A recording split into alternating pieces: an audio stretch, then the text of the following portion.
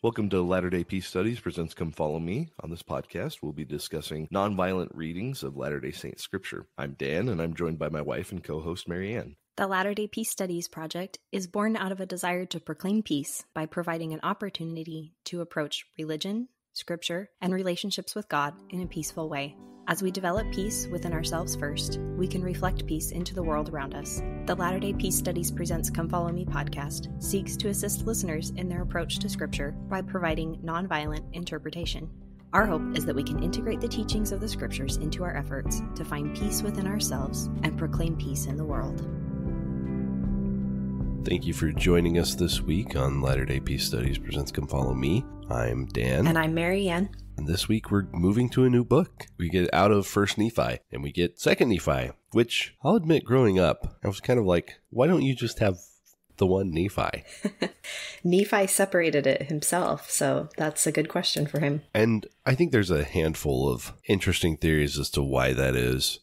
But clearly there's something going on with sort of the big, long sermons that he does, right? And we've got the blessing from Lehi, those sorts of things. But, you know, I think reading this Grant Hardy annotated version, he had a real interesting suggestion that 1st Nephi is a big focus on physical deliverance. Now, it doesn't not have spiritual deliverance, but of the two books, 1st Nephi is more primarily focused on physical deliverance, whereas 2nd Nephi has a larger focus on spiritual deliverance. And considering the amazing sermons that we get about the atonement and some of like the rich atonement theology that we pull out of 2nd Nephi, I think that is a pretty persuasive case. The other thing that happens in 2nd Nephi is that, well, basically there's only two historical things that happen in 2nd Nephi. First, we have Lehi's death, and then we have Nephi's escaping into the wilderness, reminding us of the last time that he went to the wilderness. And again, another little exodus, and not the last exodus that we'll see in the Book of Mormon. We're obviously going to deal with Isaiah, sort of lightly touched on Isaiah last time. This is interesting because, again, this annotated version, one of the things they brought up was that Nephi kind of goes out of his way to ignore standard Christian proof texts in Isaiah, like, the verses about a virgin shall conceive, right? Instead, Nephi focuses on God's covenants with Israel, and we've got a lot of focus on Christ's role as Redeemer, and not just personal Savior, but above and beyond to sort of redeeming the nation of Israel. There's a lot else in sort of the suggestions of Grant Hardy from the annotated version, but it seems like we might be getting a little bit of Nephi's midlife crisis, right? There's times when Nephi's psalm is deeply sad and emotional, and yet at the same time there's optimism and hope. And really the end of 2nd Nephi does change some of the tenor, suggesting some optimism, right? After we get a little injection of enthusiasm from Jacob as well. But again, we, like 1st Nephi, we have another header translated from the plates right at the beginning of the book. And this is also the last we'll hear from Nephi, and he goes out of his way to talk about his making the small plates and his hopes for the future. There's a bunch of like notable things in that we don't get them noted. Like Nephi doesn't mention his wife or his kids, or Sam kind of drops out of the picture after Sam's blessing. Joseph, his little brother, kind of falls out after a few prophecies, and we mostly get Jacob. So there's a lot that is notable in its absence here, but it's a reminder maybe of Nephi's stated purpose in making this record. I did also find it really interesting that in Nephi's little overview of the book, especially since the one before 1st Nephi is so long, like he puts quite a bit in that one, and this one's very short, and he doesn't mention Isaiah. Like, he doesn't talk about the prophecies of Isaiah to our people or anything like that. He doesn't mention Isaiah at all in the overview, which is funny because I don't know what the percentages are, but a good half or more of 2nd Nephi is just quotations from Isaiah. It's definitely interesting. Nephi apparently just wanted to give people, the historical context before delving in.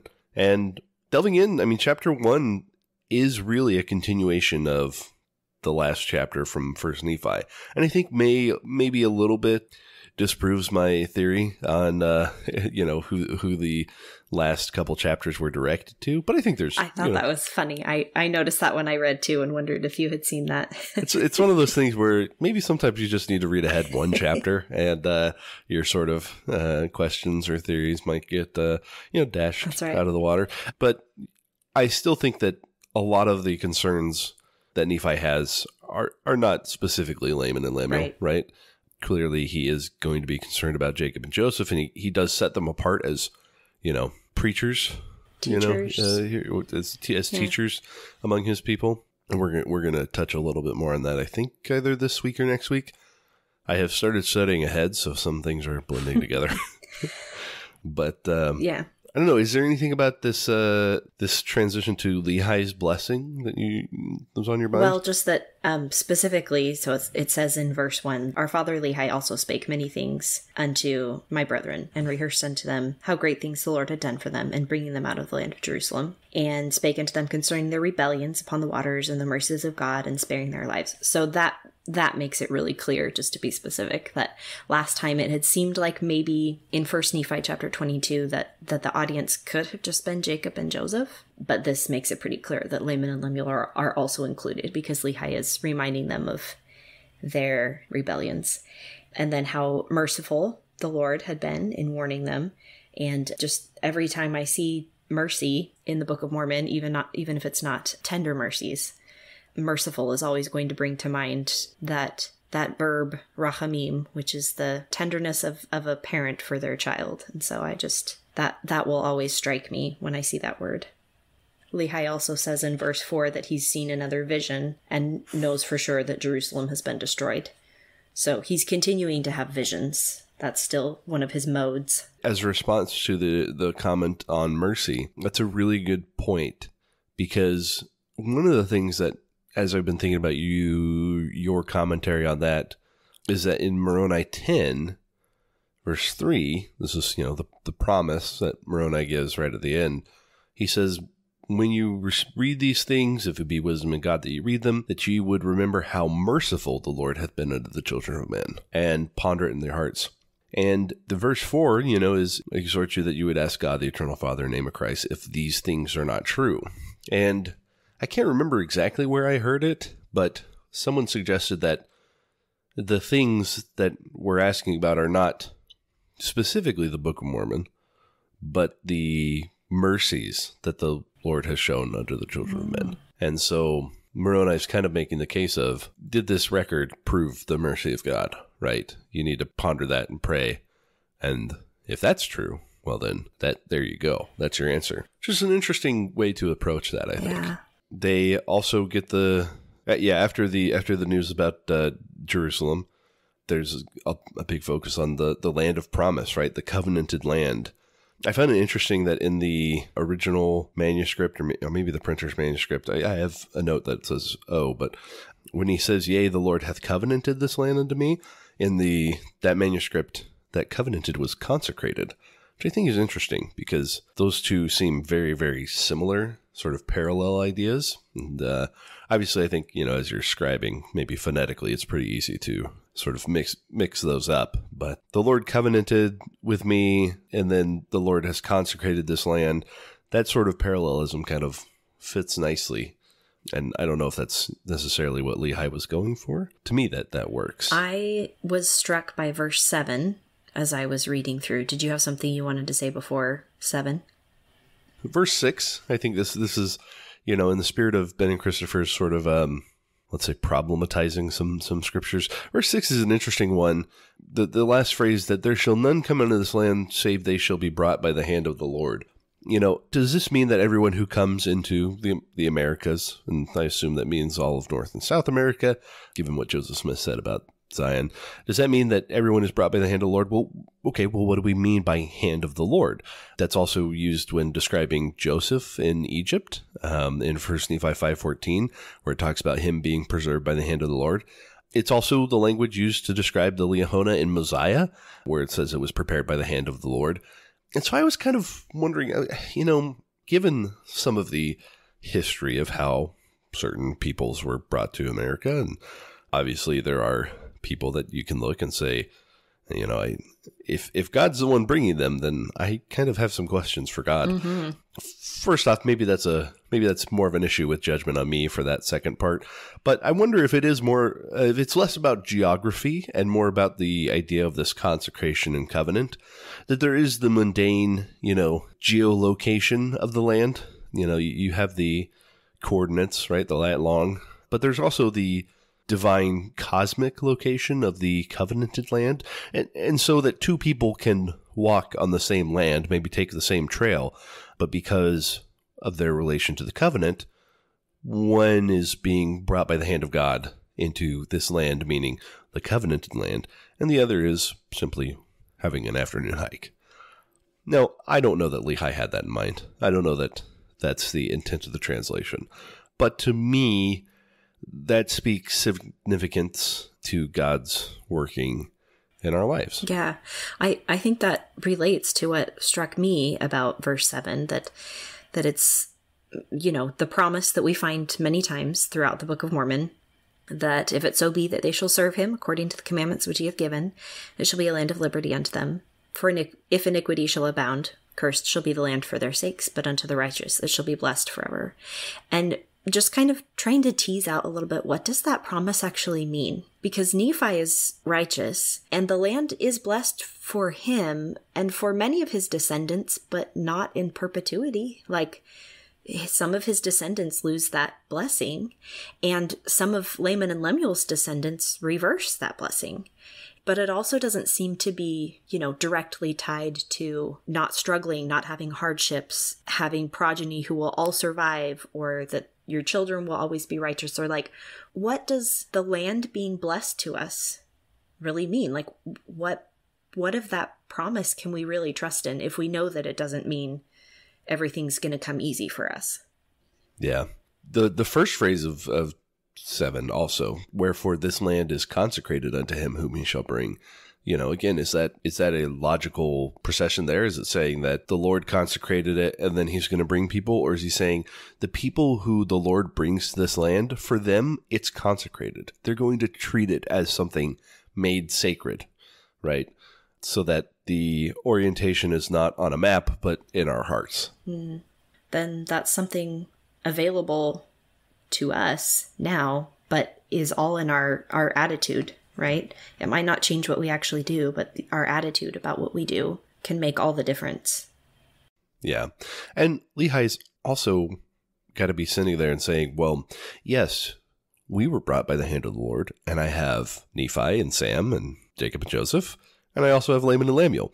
So clearly, Lehi is not thinking, yeah, everyone who the Lord brings over here is going to be perfectly righteous and follow his commandments for everything. Or even happy about it. Yeah. The idea is, I think it just comes down to the idea of covenant and consecration. And that's why, I don't have anyone's ear on the church's publication committee, but I really think that we need both words in there. That's a good idea. I like that, because the covenant is more of the formal, right, promise making, and consecrated is your attitude toward holding that thing sacred. And hopefully the two always go together, but it doesn't mean they're synonymous. And one is the contract, one's the enforcement, or the result of the contract. Right. Verse 8, we can't, I don't think we can get away every week with doing a verse by verse, but that's how I've been studying. That's what we've said every week. I will say it's been, I know, it's been super rewarding for me to study verse by verse and pull on a lot of things. Verse 8, if I can dip, I know I think I said at the beginning, I won't get into apologetics, but I think I kind of did. I didn't spend all of, high school and most of college on my mission. You did. Getting really into it to not sort of address some of the more contentious or subtle arguments. For example, in verse 8, it's wisdom that this land should be kept as yet from the knowledge of other nations. For behold, many nations would overrun the land. Some people have used this to suggest that they got there and the land was unpopulated, but I don't think that makes sense why you would assume that. I'm not saying that assumption is wrong, but I think Brant Gardner, he has some Book of Mormon commentaries, and he's got some very interesting thoughts on what Nephi is defining as nations, right? That sometimes we focus a little too much on sort of the geography and not so much the political boundaries. But, he says that Lehi's perception of the world was probably smaller than our modern understanding, and that lands and nations were much more localized. And so that a nation could come from another part of, he's a Mesoamerican model enthusiast. So he says, they could come from another part of Mesoamerica and still overrun their local land. So this is one where I think historically you might just say, okay, well, yeah, they didn't really know about North America until they got here. And we had actually, it's kind of funny. We were listening to Poison for Breakfast, I think, most recent Lemony Snicket book. And he has a little bit in there about the European settlement of America, like colonization of America. And it is humorous. I'll say that. Worth a listen, by the way, that book. Very funny. And surprisingly ties into a little bit of this. So, but skipping ahead. We get Lehi's commentary about the dwindling and unbelief. And so at this point, it appears that he did have knowledge of that. Again, whether it's from Nephi or from his own vision of the tree of life, or whether it's, some other vision or revelation he's had, he is aware that that is coming for the future. Tied to that idea in verse 18, skipping ahead just a little bit, but that he is talking to his rebellious sons about his anxiety for them, and that he talks about his anxiety and his sorrow and his fear, that in verse 18 he references a cursing that should come upon you for the space of many generations. And what does he say the cursing is? Being visited by the sword and famine and being hated, and like violence and destruction is the cursing. It's not related to their physical appearance. It is related to death and suffering. And so that's what he's concerned that the curse is that not following the commandments of the Lord is going to lead to greater suffering in their lives. So, and then in verse 21, when he talks about that he's hoping to have joy and that he can leave this world with gladness because of you, that I might not be brought down with grief and sorrow. And just that he's describing all of these like feelings of his heart. This is not really a logical argument. This is very much geared toward the things that he's been feeling. He's really sharing his heart with his sons, which is another tender insight into Lehi's character there. Yeah, I think his pleading with them, I think he gives a lot of sort of invectives. So that's the right word, invectives, when he says, "Oh, that you would awake from a deep sleep, yea, even the sleep of hell. Shake off the awful chains by which you are bound, which are the chains which bind the children of men, and they are carried down captive into the eternal gulf of misery and woe. Awake and arise from the dust." Yeah, and hear the words of a trembling parent.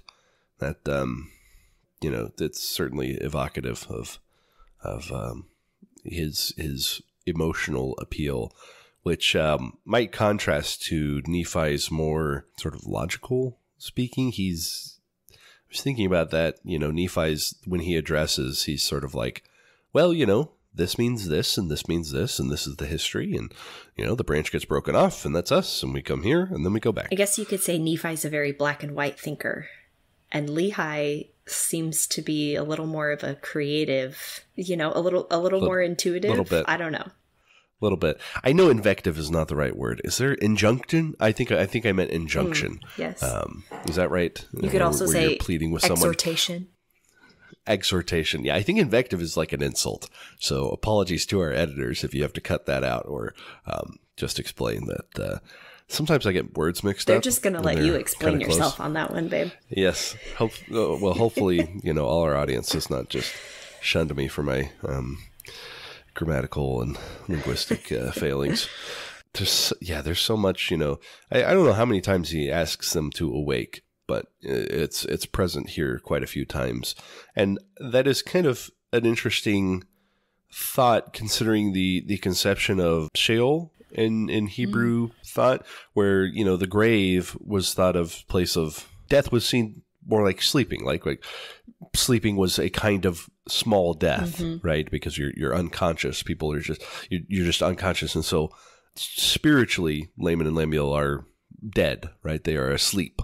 And so he's begging them to wake up and while Sheol is not one-to-one correlated with hell, it's clear that some of the conceptions of Sheol have influenced the Christian conception of hell, or at least has evolved and grown into that understanding. And so Lehi, I got to imagine he's thinking back to his dream, right, where he sees this eternal gulf and he's just begging them to wake up, that they can take the steps that they need to away from it and that they can come to the tree, right? Yeah. Well, because he wants to prevent their suffering. I guess you could say I'm a bit of a universalist. I'm not certain that Laman and Lemuel don't have a chance, because as we talked about in the vision that Lehi has, Laman and Lemuel never even get to partake of the fruit of the tree. They don't even know what they're missing. Therefore, their accountability is not the same. Accountability is more of a continuum, I think. And none of us have perfect accountability because no one has a perfect knowledge of everything that every choice that they make will entail. There are always unintended consequences from choices that we make, even when they're made with the best of intentions. There are always things that are going to pop up, and other people have their agency. And just because we made a right choice doesn't mean it's going to lead to good things. Because we live in a fallen world, that's part of our mortality, is that there's not always an immediate one-to-one correlation. So I think that, to me personally, Laman and Lemuel still have a chance. Well, I don't think there's anyone who doesn't think that that's the case. Although it's interesting because, yeah, you know, he wants to prevent them from further suffering, but he also wants to prevent Nephi from further suffering. If you go to verse 25, he's talking about Nephi, and they're taking away his life, and he fears and trembles because he thinks that Nephi's going to suffer again, right? And he's not wrong. Like any loving parent, he just wants his kids to get along, right? Yes, it's definitely tough, but he's not. He's also not, mincing words in terms of trying to play both sides of the children's opinions, right? He says, no, Nephi is correct. I understand that he speaks with sharpness. Maybe that sharpness isn't just like directive, but also sort of that cold, calculating logic. You think he's angry with you, but he's not angry. He's telling the truth, right? And the guilty take the truth to be hard. Yeah, I think it's really powerful to me that the Book of Mormon begins with the story of a family that is imperfect, and that Nephi and Sam and Jacob and Joseph and Laman and Lemuel were all raised in the same home. I mean, many years apart, which we all know can also make a difference, but that they had the same parents and that they were taught the same things and had many of the same experiences, and yet made such different choices. And does that mean that Lehi and Sariah are failed parents? Because they had children who repeatedly chose not to embrace the message of the gospel and embrace a relationship with God. They rejected family bonds and sought their brother's life, and at times sought their father's life. Those are some big family wounds to carry around. I think that any parent who is grieving a difficult relationship with their children can find comfort and solidarity with Lehi and Sariah, that they were chosen people and still encountered difficulty and still had sorrow, and we still have to allow for other people's agency. And so other people's choices are not a reflection on us. We have to allow them the space to make their own decisions. Yes. And again, to sort of underscore this point, Lehi tells them, look, I'm leaving you a blessing, right? Now, you have to listen to Nephi to get this blessing. And I don't think that he's saying that Nephi is the custodian of the blessing. I think what he's saying is, I know that Nephi's going to teach the right things. And so if you listen to him, you're not going to lose access to the blessings that are coming, predicated upon what you do. Obviously, we know how that worked out historically. But again, he gave the blessing. He wanted them to receive those things. Yeah. I did think it was really interesting as I was reading through here when he's talking about his blessing at the end of verse 28. And if you will hearken unto him, unto Nephi, I leave unto you a blessing, yea, even my first blessing. So Nephi is the leader. He's going to be the de facto leader no matter what. So his first blessing is not necessarily the birthright. It's not the same thing, because if it were classified as the birthright. Laman would be the leader of their family. So clearly the first blessing and the birthright are not the same thing. They're not equal. And so Nephi is getting the, I guess you could say, patriarchal or priesthood leadership over the family, but he still offers Laman and Lemuel this first blessing. So it just made me wonder about what would this first blessing entail, especially if after he was dead, he wasn't there to enforce it as far as property or something like that. Yeah, I saw in some of the commentaries suggesting that it was sort of not like a birthright type of thing, but that it was just the first blessing that he was saying, right? And that there may have been a secondary sort of conditional thing that was either not recorded or just sort of implied. Because this isn't just Laman and Lemuel, it's also Sam and the sons of Ishmael, right? That's true. And so, or that maybe this first blessing relates back to the, if you're righteous, you will prosper. If you're not, you'll be destroyed. So good point.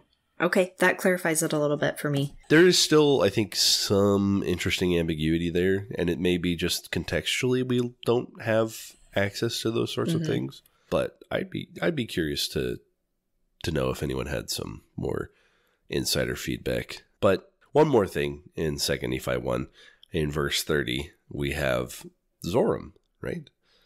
Who has not been in the story much since he joined, but we have him being referred to as a true friend unto Nephi forever. And that phrase, true friend, if you go check out, the Hebrew Bible and even in our Doctrine and Covenants, the phrase, friend, being called a friend is not just like a guy that you like, who you hang out with. Maybe go grab dinner or watch a game, that sort of thing. No, it's a covenant language, right? It's someone who you embrace as a friend. And, the Lord, Doctrine and Covenants refers to several people as friends, right? Mm-hmm. And that's sort of the step beyond just follower, right? Yeah. You've moved from follower to friend, and that implies a covenantal progression, I'd say. And that reminds you of sort of the promise that Zoram made, right? He swore to Nephi. Mm-hmm. So that's also interesting, considering Joseph Smith used that language in a letter to Emma, as he signed a letter to her when he was in Liberty Jail, as your only true and living friend, Joseph. That's kind of sweet. And then we move to chapter 2. This is as rich as it gets. This is one of the most doctrinally rich chapters in all of the Book of Mormon. There's incredible depth here, and I can't believe it's only one chapter. And at the same time, I want so much more. Yes. And it's so interesting because Lehi opens with, "And now, Jacob, I speak unto you." And then he's going to spend most of the rest of the chapter really addressing sort of everybody. And he's giving this, amazing doctrinal sermon that has impacted, at least with LDS theology, I think it's been one of the most impactful chapters. It's definitely got to be in top 10 most referenced chapters in conference, and always a highlight. But I still think it's funny that Lehi at first says, "Jacob, I speak unto you." And then by verse 30, he says, "I've spoken these words unto all of you, my sons." And so you can kind of imagine the idea of everyone gathered around as Lehi is giving his blessings and being so filled with the Spirit that he can't help but deliver these universal truths. Getting into chapter 2, I would be remiss not to mention in verse 2, "Nevertheless, Jacob, my firstborn in the wilderness, thou knowest the greatness of God, and he shall consecrate thine affliction for thy gain." Jordan Peterson always talks about, the basis of reality being suffering, right? That's the one thing that you can't argue against in terms of what is true and real. He references that. And universal, right? Sort of as a riposte to the nihilists. He says, well, okay, nothing has any meaning. Well, sure, but can you deny that suffering is real, right? If you're going to deny that it's real, then how can you really consistently do that logically? And, obviously I'm paraphrasing and butchering some of this interpretation, but I think it's interesting that, this idea that consecrating afflictions for gain is something that God is really good at doing. That thought is one that I don't want to necessarily put on everyone who's suffering, right? In the moment, obviously, I think it's not necessarily the most useful. And so probably Jacob has not felt those afflictions for some time. But the idea being that when we examine our afflictions, there's nothing that we can't turn to God with and that he can't turn into good and gain for us. That especially, I think we really need to be clear about how God does not cause the terrible things that happen in our lives, but that if we turn to him with those terrible things, that he can make something really beautiful out of them. As sort of an example of this that is not someone's personal life, I think about the Provo Tabernacle and how many years ago, not that many years ago, actually, it feels like not long, but it's actually been quite a while, but it was a beautiful historic building in downtown Provo. I attended a stake conference there. They had lots of concerts there. Like, it was this amazing building that has been built by the pioneers, and it had beautiful history attached to it. It was just this incredible historical building.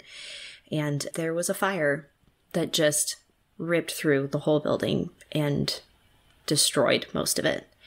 And the church was left wondering what to do with the remnants. There were some things left, but not very much. They decided to put the work and effort into making it a temple. And so it's now the Provo City Center Temple. And I don't think that God caused that fire to happen. I don't think that fire was set by an angel, or even that the Lord caused someone to, leave a lantern burning or something. That was not his plan, was to burn down the Provo Tabernacle. But once that happened, because we live in a mortal world where things can burn, he was able to take that terrible thing and make it into something that was beautiful. And the fire was still terrible, and the damage was still really disheartening, and it was still a great cause for grief among people who had memories there and people who'd helped to care for it and restore it and all of those things. So it doesn't negate all of that grief of losing the tabernacle, but that there is also new life. There is also good things waiting on the other side. There's nothing barren that God can't make fruitful. There's nothing terrible that he can't make wonderful, I think is the point. We get some more blessings sort of specifically towards Jacob, where Lehi talks about, I know that thou art redeemed because of the righteousness of thy Redeemer, for thou hast beheld in the fullness of time, he cometh to bring salvation unto men. This is an interesting sort of look forward into the future. Might be sort of a reference to, he references a little bit later the idea that maybe Jacob has seen Jesus in vision. But there's also, when he talks about earlier in verse 3, thy days shall be spent in the service of thy God, might be a reference to Jacob becoming a priest, right? Being consecrated to a priest and his serving in the Nephite temple. This idea is supported. I think John Welch talks a little bit more about it. And obviously we get a lot from Jacob in 2nd Nephi. And there's a lot to say that even if we just have the record of his sermons, right? These sermons are beautiful and are clear evidence of his dedication to God. And this is also, in verse 4, and thou hast beheld in thy youth his glory, wherefore thou art blessed even as they unto whom he shall minister into the flesh. So again, this sort of looking forward into the future while also being here now. And this is where we move into some of the more doctrinal things. But one of the things that struck me is Lehi's kind of getting a little bit into soteriology here, right? The doctrines of salvation, because he says, I know that thou art redeemed because of the righteousness of thy Redeemer, right? Which is a interesting way to say that you're saved by grace, right? Through faith, which is an interesting take, considering that we get, not too long from now, we get one of the more famous phrases, the, after all you can do, which has been used to sort of suggest the whole works-derived faith, or works-derived salvation, rather. Although, when we get there, we'll take apart that myth. And then verse 4, he says, the Spirit's the same yesterday, today, and forever, and the way is prepared from the fall of man, and salvation is free. So there you go. It is a free gift, right? And he's going to spend the rest of the chapter talking about salvation and God and so many more things that tie back into this idea. And a little bit of, well, how can salvation be free and people not still pick it, right? If it's free, why doesn't everyone grab some? Just take that salvation. So we're going to learn a little bit more about that. Any thoughts here before we get into the meaty verses? Just that I have always loved this chapter. I have not always known what all of it means. I don't claim that my love means I understand it all, but it is this chapter that definitely speaks to me.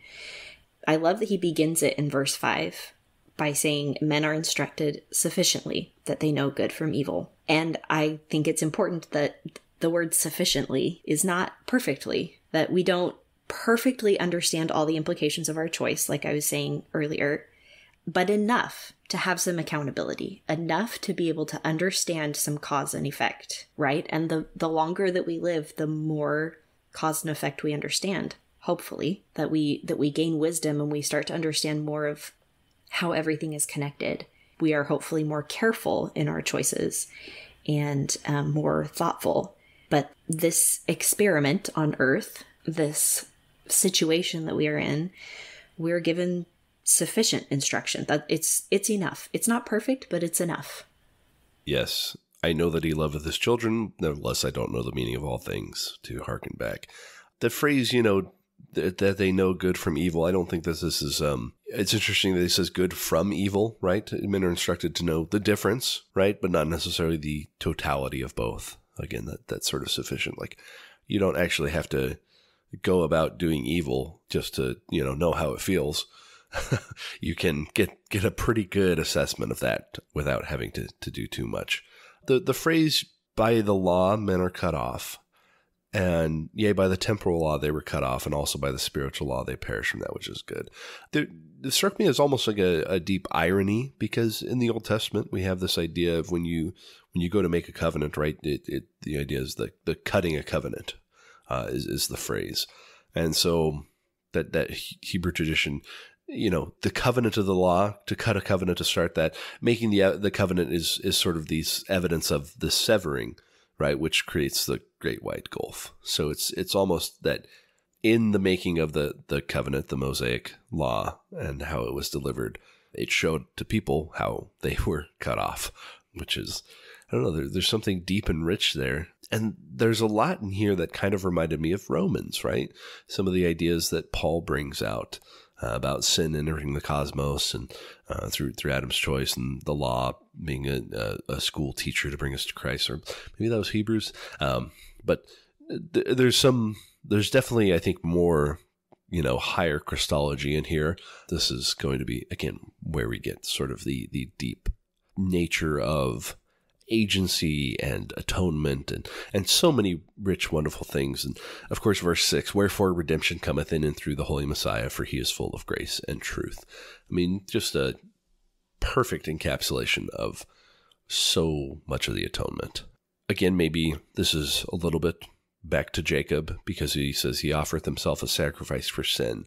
And so if Jacob is going to minister in the temple, right, he's going to be carrying out sacrifices, and he's going to be enacting these prefigurements of Christ's great and last sacrifice, so that hopefully Lehi is orienting Jacob here to teach him not just what he's doing, but what he's doing means, right? I think that is a potential understanding of this. And again, in verse 8, we get this idea: no flesh can dwell in the presence of God, save it be through the merits and mercy and grace of the Holy Messiah. So again, we just have another little leg chopped off from the works-based salvation with this phrase here. Also, the first fruits. I've been speaking a lot, but I want to take an opportunity to say that the first fruits is the best you have, right? It's the best and most beloved. It's the prize. As Nibley points out, it couldn't be anything less than your best. And it made me think about, I have a few fruit trees, mostly fig trees. And every year when those figs are growing and just growing, and they take, it seems like forever to ripen. And so that first fig is just, I always get so excited and grab it. And usually I do sometimes want to share it with you, but usually I wind up eating it all myself. Did you see that there are a couple figs on the fig tree in our garage that we pulled in from the freeze? I did. I don't think those will ripen. I don't think so, but they're there. It's still going. Yep. It was also noteworthy to me that in verse 8, I think, you can correct me if I'm wrong, or maybe the listeners can correct me, that's the first mention of the resurrection in the Book of Mormon. So before, when Nephi was having his visions about the mission and life of Jesus Christ, he conspicuously, to me, left out the resurrection. He talks about his death, but he doesn't say resurrection. But here, Lehi teaches about the resurrection of the dead. And then I think that might be the first mention. I mean, we are still fairly early in the Book of Mormon, but I find it interesting that for a book all about Jesus Christ, that it takes to page 57 of our current pagination to talk about the resurrection, which is the, crowning event of the atonement and therefore of human history. Yes, and you are correct that this is the first time that resurrection is mentioned. I just want to shout out to actually University of Michigan for their Book of Mormon simple searches. If you just search Book of Mormon simple searches, it's the church website and the Gospel Library. It's a good search, but it's also I don't know exactly what algorithm they use, but sometimes it gets you to the wrong things, or it doesn't really focus on the word. But if you go to this University of Michigan, you search for the word, and it shows you every single instance of the word from start to finish, and you don't have to sort through books or conference talks or anything else. Highly recommend for your study of the Book of Mormon. I think the church's website is probably more focused on, ease of study from, because they have like a different web page for each chapter of the Book of Mormon. Well, each chapter in the standard works, really. And so there is a way to search, but I think it's more complicated because you're searching several different pages. Whereas if you have the text all in one place, it's easier for the computer to search, I would guess. I don't know. I'm not a techie, but... I think you're correct, but for my purposes, I really like this simple search because, again, that was where I was able to search, hand of God, and come up with the other references. And so I can endorse it, at least for people who are interested in something like that. We get more here in 9 and 10 that are, again, crescendoing into the peak where it says, he shall make intercession for all children of men, and they that believe in him shall be saved. And because of the intercession for all men come unto God, which is, again, something that is expressed in Romans, right? That sometimes we miss as we read, especially if you're reading sectarianly, if that's right. Secularly? Well, no, but to justify your sect's belief about, again, salvation and works and grace and that sort of thing. But this idea of all men coming unto God, standing in the presence of him, this universal redemption from death that we all experience because of the resurrection, and then this opportunity to be judged according to, the law, right? And if we have chosen him as our advocate, we get him to answer for us. And we move into this sort of logical, almost logical, but again, it's not as logical as you might suspect, just given its format.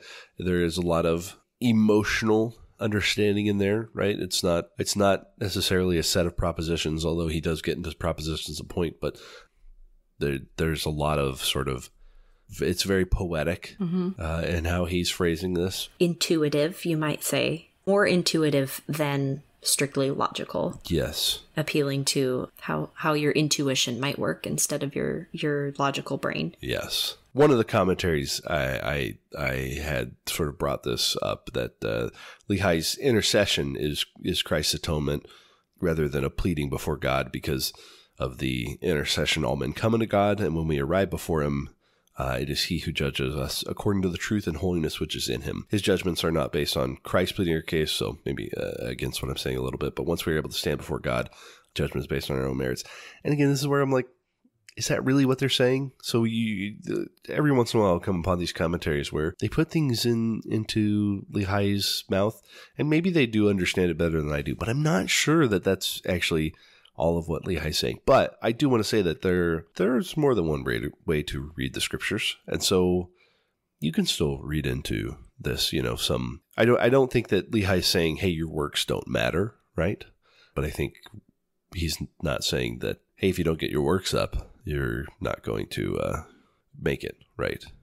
He's under no impression about who is the one doing the saving. So yeah, just a little cautionary note for our listeners as they listen to us, right? Obviously, nothing that we say is these reflect all of our own views and opinions, and my opinion may change from week to week. So I don't even endorse what I'm saying right now. But moving into this next part, this verse 11 needs to be that there's an opposition in all things, right? The suggestion that opposition is needed to bring to pass righteousness. So the things need to be a compound in one. I think the way that I read this early in life, I thought that the compound in one was like a good thing. But I think that Lehi is trying to make the case that the compound in one is a bad thing, right? And obviously, that's kind of obvious to me now, but when he's talking about this compound in one, if it should be one body, it must needs remain as dead, having no life, neither death, nor corruption, nor incorruption. It's obvious now to me that, what he's saying is the opposition in things is the distinction between these two things, and that the elimination of distinction effectively eliminates the category. And I'm sure some philosophers have plenty to say about that, but I think, again, it just sort of intuitively, I kind of get it. It's maybe not the most logically robust or detailed argument that he's making here. There's Neil A. Maxwell. He says, without the existence of choices, without our freedom to choose, and without opposition, there would be no real existence. This is so much like Lehi's metaphor of how in the absence of agency and opposites, things have resulted in a meaningless, undifferentiated compound in one. In such a situation, the earth would actually have no purpose in the end of its creation. It is a fact that we can neither grow spiritually nor thereby be truly happy unless and until we make wise use of our moral agency. And so basically, Lehi's making this case that the need for opposition is going to bring about things to choose between, and we need the ability to choose between things to grow. And that's the whole purpose of life, is to grow and become more like God. And so if we don't have distinction, he goes through this a lot. I don't know. I feel like I've been speaking for too long, and maybe I've tripped up over myself enough. So I'm happy to cede some time to you. Well, he lays it out nicely that we have to be free to actually choose either one, right? If we're given a quote unquote choice, right? Make a choice, but you know what the right one is. That's not really a choice. When you tell your child, like, well, you can either sit still or we're going home right now. That's not actually the choice they get to make, right? That's a false dilemma.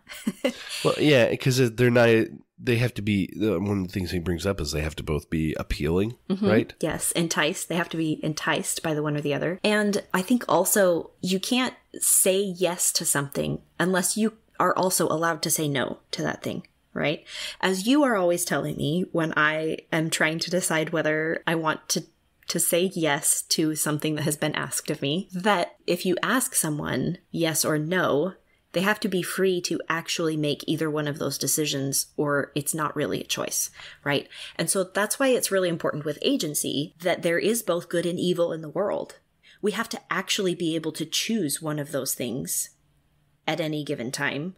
Or not only can we not be accountable for the evil that we choose if that's the only thing available, right? But we also can't be rewarded for choosing good if that's the only thing available. So that's why having opposition and difficulty in our lives brings forward this awareness of what's important to us and what we actually want. And that's why I also feel like agency is kind of on a continuum, because there are lots of people who have way fewer choices in their life and their options are so much more limited, which doesn't mean they don't have any accountability. They certainly do. But there are also people who have way more choices. And so they are much more accountable for what they do with that time. Think of the time that we have in leisure time to ourselves now versus people 150 years ago. Like, they couldn't be held accountable for spending hours scrolling on social media because there also wasn't that option. So it's not that people back then were so much more moral than us because they don't spend any time on social media. That wasn't an option for them. And so I think we need to keep that in mind for ourselves as well, to give ourselves grace and compassion that we are human just like everybody else. And all we have control over is what we choose with the options that are given to us. We cannot always control the options that are given to us, but we do get to choose between them, and we have the responsibility to try to do that wisely. Yes, excellent. So between verse 13 and 14, we have this pivot, right? Because starting at verse 11, this is sort of the negative spiral. It's call it a negative feedback loop, right? Where we have, all things being a compound in one, it should be dead, it must be created for naught, there's no purpose, destroy God and his purposes. And then he says, there's no law, there's no sin, there's no sin, there's no righteousness, no happiness, no righteousness or happiness, there's no punishment or misery. And if these things are, there's no God. And if there's no God, we are not. Neither the earth. There's no creation. There's nothing to act or be acted upon. So all things must have vanished away. And that's about as bleak as you can get, right? That's the utter annihilationism. This is definitely the verse I would think of as the example of it not being perfectly logical. It's intuitive, but this is not not to say that it doesn't make sense. That's not what I mean, but that it's not a logical reason, according to Western philosophy, kind of reasoned through logical argument. It's much more of an intuitive flow. Yes, and in fact, I think there is a name for this style of poetry. Sorites? It's Sorites, but that's a style of poetry where, you're A, B, B, C, C, A, B, B, C, C, D, D, E, et cetera, et cetera. There you go. Obviously, not in this case rhyming, but conceptually. And so this verse 14 is where we get this pivot where there's a little bit of a tipping of the hand where Lehi says, now my sons, right? That's like, well, actually, I am speaking to all of you, even if he was kind of hinting at the temple service earlier. He's moved clearly from beyond Jacob's blessing to speaking to them for profit and learning. And of course, he's going to undo the chain of negative feedback loop that he's been making with a positive feedback loop, because there is a God, right? And he has created things, heavens and earth, all things in them, things to act and be acted upon, to bring about eternal purposes, and et cetera, et cetera. And he's going to bring forth the opposition, right? He's going to harken back to that. He's going to say the forbidden fruit in opposition to the tree of life, one being sweet and the other being bitter. It's interesting that this parallel that he brings in would suggest that the tree of life would be sweet and the forbidden fruit would be bitter. I think generally people would think that, but the way that he phrases it, you have forbidden aligning with sweet and tree of life aligning with bitter, which is, I think, a subversion of your expectations in this case. I don't know about you, but for me, for sure. But the idea is, well, the tree of life has this promise of the future and children and Christ coming and life and all these things that are so wonderful, but it's bitter, right? Whereas the forbidden fruit has sort of some of these, negative things about death and perishing and suffering, right? But it's sweet. And that contrasts again a little bit with his vision, right? Where he sees the tree of life and he describes it as the sweetest and the best and the whitest and brightest. And so, I don't know, there's something there. I do want to posit this, that fruit is bitter when it is not yet ripe. And so perhaps the fruit of the tree of life is bitter, not to everyone, but it was to Adam and Eve in the garden, or would have been had they been able to partake of it, because it wasn't ready. That was partaking of the tree of life would have meant judgment for them, would have meant their mortal lives were over. And they had not learned, they had not progressed enough. They were not prepared for that. That would have been partaking of unripe fruit. And so that would have made it bitter. And so perhaps, I mean, I don't think the two necessarily have to mesh well together, but if you wanted to try to mesh them together, I think that the tree of life in Lehi's vision, the fruit is sweet because it's ready now. It's ripe. Yeah, that's interesting. Verse 16, wherefore the Lord God gave unto man that he should act for himself. Wherefore man could not act for himself, save it should be that he was enticed by the one or the other. They have to be, again, both appealing to people. That's a condition of agency, right? One of the many reasons that I suggest that when it comes to the presidential election, we don't actually have a choice, right? Because one has to be enticing. And or actually they both have to be enticing. Right. So, but skipping over that, although we do get a little bit about the devil here, a little bit anachronistic, right, for us to get this sort of language, although not perhaps entirely out of place. There's again a lot that we may cover in here, but well, we're getting hints of like the council in heaven, right, and a premortal life, which I don't think were unknown, but certainly less emphasized, perhaps at that time. Yes, and there's I think in chapter 1 there's the quote about, I'll have soon I'll have to go all the way to the earth, that some people have attributed to Shakespeare, but actually parallels some ideas in Job, suggesting maybe Lehi had read Job or was aware of it, and maybe in the brass plates, and that Job is an interesting case study for Lehi, I imagine, given that Job lost all of his family, right, and all of his property, and he did not have the greatest time. Well, the genre of Job, I mean, it could have been something that Lehi was aware of culturally that wouldn't have to be preserved on their records, like that it was a fairy tale poem that was just sort of a well-known cultural story. Yeah, and so he may be drawing on some of these ideas still. But we get that, he points out that Adam and Eve partook of the forbidden fruit, and they were driven out of the Garden of Eden to till the earth. I got to imagine still kind of he maybe has in his mind being driven out of Jerusalem, right? And while he didn't till the earth, he still had to eat raw meat and hunt and move his family. So, well, they had to live day to day, Yeah. And they, again, verse 20, they brought forth children, as he did. Verse 21, I think, is one of the most interesting sort of conceptual verses, that the days of the children of men were prolonged, that they might repent while in the flesh. Does that suggest that lifespans would have been much shorter had the plan gone a different way? Or does that suggest that the temporal existence of the age of the earth would have been much different, right? The children of men, the age of the children of men, so to speak. I'm not sure, but I think that's an interesting phrase. Do you have the 1828 Merriam-Webster handy? Can I ask you to look up a word in that? I can. Can you look up probation? Sure thing. Trial, examination, designed to ascertain truth. This is sort of like a university exam. In a monastic sense, trial or year of the novitiate, which a person must pass in a convent. Also a moral trial, the state of man in his present life. In general, trial for proof or satisfactory evidence, or the time of trial itself.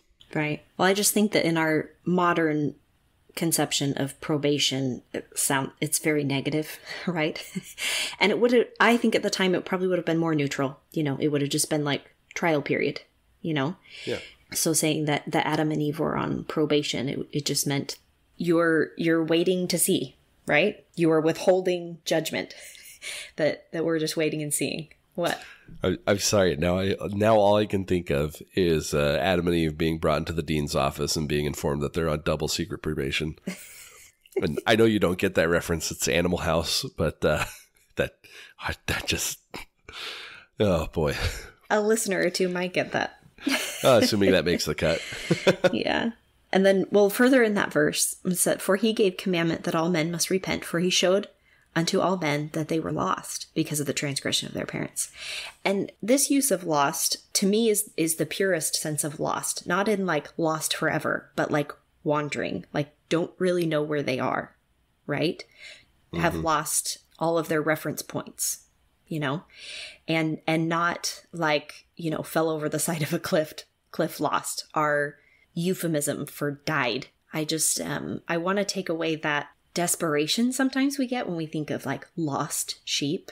And I think that there is lots of time that doesn't take away our responsibility to take action, right? And to reach out to people. Like, we need to be engaged. But at the same time, I don't think that we need to be feverish and anxiety ridden by having to save the people around us. We don't need to save anyone. That is our Heavenly Parents' project. They invite us to participate with them, to change our hearts, but we're not saving anyone. And none of them are lost to our Heavenly Parents. Nobody is lost to them. They know where all of us are, both physically and spiritually. And that I think that gives me a lot of peace thinking about the time span that our Heavenly Parents are working with, not just being this life, but it being so much longer and grander than that the scheme of the Lord's work and glory is to bring to pass the immortality and eternal life of man. And that is so much broader than our mortal lives here. Not that our mortal lives aren't important or the decisions that we make aren't important, but we can lay aside that frenzy of having to make everything right this side of the veil. There is time and space for that in our Heavenly Parents' plan. I think that's an interesting thought to bring up, because we are going to get into Jacob later. And of course, Jacob is very famously, labored all his days that he can cleanse his garments from the bloods and sins of the generation, which the idea I think is still, I think those are compatible ideas, even though if they might seem at first to be separate, but I think it comes down to recognizing what it is that you are putting your effort into versus what it is that you are trusting to be taken care of. Again, here we have some doctrinal important notes that men were lost because of the transgression of their parents, right? Not the sin. We have that little connection, which is, we have a lot of thoughts about that. I don't know that we can get into all of them. The state of probation and their time was lengthened according to the commandments which the Lord God gave unto the children of men. I don't know what all commandments he means there, right? The only commandment that Lehi mentions, as far as I remember, was to repent. So I'm curious if there's more that he means there, or what exactly this phrase is suggesting. And in reading the various commentaries, was not clarified more. I'll say that much. Verse 22, we get this idea again of the compounded one, that, if Adam had not transgressed, he would not have fallen. He'd remain in the Garden of Eden. All things would remain in the same state, and they would remain forever and had no end. So just sort of a neutral non-existence. In light of that, in verse 23, it seems almost like a logical, and so therefore they would have had no children. And that makes me think of not just the powers of procreation, but if things can't change, there is no such thing as conception and pregnancy and delivery. That requires dynamism. That requires being able to change and shift and things not being how they were. And so if things can't change, like if a woman's body can't change, she cannot carry a baby. Yeah. So they couldn't have had children because there was no... So to me, that's much greater and broader than just the procreative powers, right? They wouldn't have had children because there wasn't space for that type of growth and change. There was no moving from one state to another. It almost reminds me of how people who deal with severe depression, sometimes we think of depression as like being sad, right? And that is one definition. But a lot of people who deal with extreme levels of depression actually report it as being a sort of numbness or like a non-feeling, right? That it's a anhedonism, I think might be. Again, I'm maybe exposing my ignorance in terms of linguistics, but anhedonia might be the right term, but yes. It's a complete lack of feeling, right? And so again, we have having no joy, for they knew no misery, doing no good, for they knew no sin, right? This idea that they just are almost like robots, right? With no feeling and no ability to grow and change. 24, big sort of wind up. But behold, all things have been done in the wisdom of him and knows all things. And then 25 is the real home run. Adam fell that men might be, and men are that they might have joy. Just a beautiful stanza, and poetic, intuitive, and a perfect central thesis on which to focus this whole chapter. I also love that verse. I think we have to be careful not to weaponize it and make it sound like you are made to have joy. Therefore, if you're feeling sad, you're not doing what you were meant to do. So, Yes. not that most They people might take have it that joy. way. Right. Well, and that joy is not happy. Joy is not an emotion. Happiness. It's joy can coexist with grief, with sorrow, and joy is a permeating attitude about the world around you, right? So it's something that can be cultivated, but that doesn't cancel or erase sadness or sorrow or grief, And so I do think it's important for us to, we're not going to do this toxic positivity thing where men are that they might have joy. So just be happy, just smile, and it's fine. I think it does mean that we do have an understanding of the possibility of joy, right? Yes. And that, again, the fall being a good thing is, as far as I know, there's only a handful of theologians who took that stance. And even in Joseph's day, I think there were a handful, but it obviously is not now and wasn't then an incredibly popular doctrine. So for Lehi to expound this, I think is important. There's an interesting thought in verse 26 that he says, "The Messiah cometh in the fullness of times, that he may redeem the children of men from the fall. And because they are redeemed from the fall, they have become free forever, knowing good from evil, to act for themselves and not to be acted upon, save it be by the punishment of the law of the great and last day, according to the commandments which God hath given." This is something that I think when, there's been a handful of apostles who have sort of suggested well, actually, agency is more about the ability to choose good, right? It's to choose the right thing. But again, there needing to be an opposition and the possibility for you to choose others. It's so interesting that there seems to be a conditional that we're only able to act after being redeemed from the fall, right? Mm. But I think what it may be referencing is that the resurrection is actually the mechanism by which we become free forever, knowing good from evil, to act upon it, which is strange. And I'm not sure that's correct, but I'm not sure how else to interpret it, because the Messiah coming in the fullness of time, that he may redeem the children of men from the fall. Obviously, we talk about two effects from the fall. We've got physical death and spiritual death, and being redeemed from the fall, they become free forever. So is it possible that what he's saying here is, well, actually, one of the other conditions that we need to understand about agency is the idea that to know good from evil and all of these things, we actually have to have a consequence to this all, that we have to have a future, right? We can't just be arbitrarily choosing good for no eventual result. Well, and also that there are always consequences, right, for the good and evil that we choose, but they are not always immediate. In fact, they are often delayed.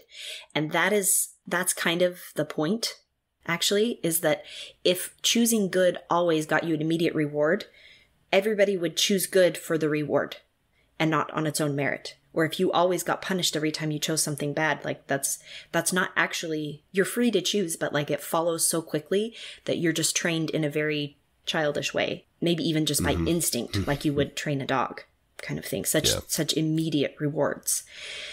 But if the consequence, which is never taken away, but delayed, you actually are more free to choose things based on their own merit. And so maybe what he's saying is, because we're redeemed from the fall, they created some space, that probationary state, right? Some space for us to, between the choice and the consequence, that allows us to act for ourselves and not then be immediately acted upon, right? By, the laws of gravity or whatever, that just whatever natural law. Right. So obviously there are things that do have immediate consequences, but who among us has not looked at someone who has made radically different choices from us, and we feel like, I've always tried to be good. I've always tried to choose the right, and look where it has led me. Look where it's gotten me. And I don't think there's a single one of us who hasn't felt that at some point in their life. I think that's pretty natural, but that's where our faith comes in. That's part of the philosophical problem of evil, right? Is that evil people get good consequences all the time, and good people get bad consequences all the time. And why does that happen? And I think it's because the atonement opened up that space between every choice having an immediate consequence. That's a very interesting thought that I really, really like. 27, he sums up the options. We got a little, dichotomy. We've got, if men are free according to the flesh, they're free to choose liberty and eternal life through the great mediator of all men, or choose captivity and death according to the captivity and power of the devil. So we have the contrast of, I think it's my dad always said, you got immortality and eternal life, or immorality and eternal strife. Those are the two options, right, that you got to choose between. I think it's an interesting exercise anywhere in the Book of Mormon, but especially in this verse, as I was reading it struck me. The punctuation for the Book of Mormon, which was inserted by the printer. There was not any punctuation in the manuscript given to the printer for the Book of Mormon. And so the printer just made logical decisions about how to punctuate this. And if you change the punctuation in these verses, it can really change a lot of the meanings or how it lays it out.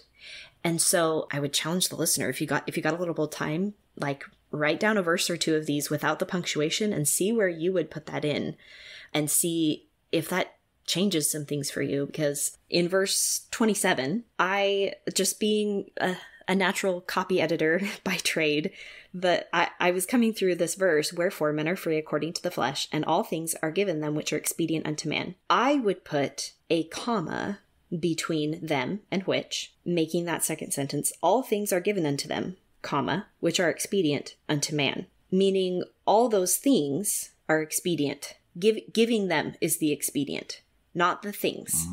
Giving them is the expedient thing. So we are given all things, and that is good and right. And then that makes us free to choose liberty and eternal life.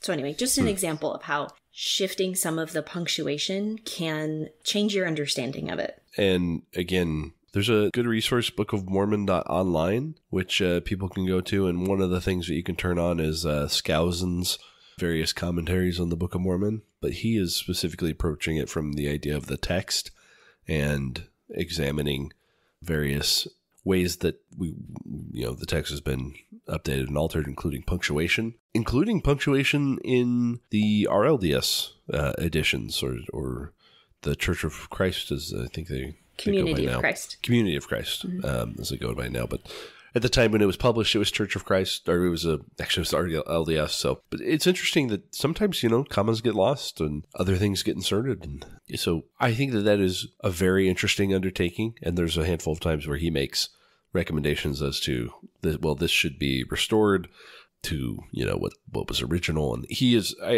generally the idea is he is advocating for returning to as close as the printer's manuscript as we have. But, unless we have, overwhelming evidence that Joseph really meant something else. But I don't know that he's necessarily advocating for that for the church, but so that we move towards the original dictation of the Book of Mormon as closely as possible. So we've got verse 28, where we get more injunctions.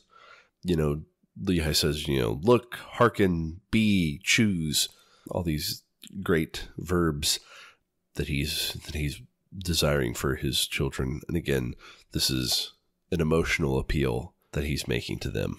I think it's really beautiful that his ending words of this sermon are, and I have none other object, save it be the everlasting welfare of your souls. And just a reminder that it's his pure love as a parent that is motivating him to speak about these things. He doesn't have any other motive. It's just because he loves them. A reminder that that's also God's motive, that our heavenly parents are doing everything that they're doing because they love us. Well, I think that's all for this week. That's all. Yes. I just want to thank the editors for all of their hard work, especially dealing with some of my linguistic challenges.